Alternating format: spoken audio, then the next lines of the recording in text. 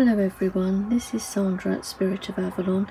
This is just a real quick one just to show you this goddess that was made for me. She's very rustic, which is how I like it.